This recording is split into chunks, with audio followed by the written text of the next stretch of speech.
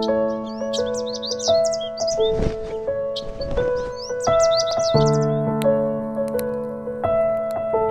Scott Petty, Glenn K. Pettit, Dominic A. Pizzulo. I'm just outside the First Unitarian Universalist Church of Houston, where I was with a great group of people reading some of the names of the folks who lost their lives on 9/11. These folks expect to be here all day because there's just that many names.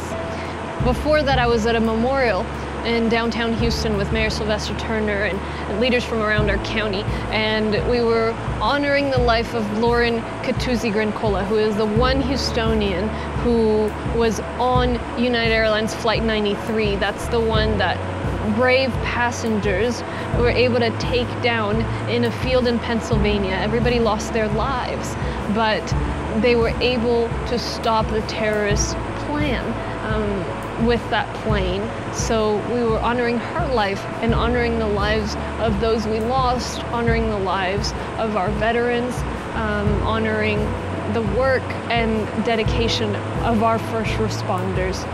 So look, I know it's a heavy day, it's a difficult day, but it's an important one. It's an important one to remember the stories of all of these heroes, to remember the tragedy, but also remember the unity that came out of that tragedy, especially during these difficult times. We have to keep that unity in our hearts as citizens, as residents of this nation, of this county.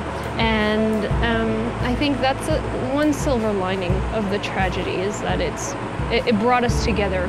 And so as you remember where you were on that day, as you honor the lives you lost, as you honor so many heroes and patriots, let's try to bring that unity forward as we continue to face the challenges that we're facing these days.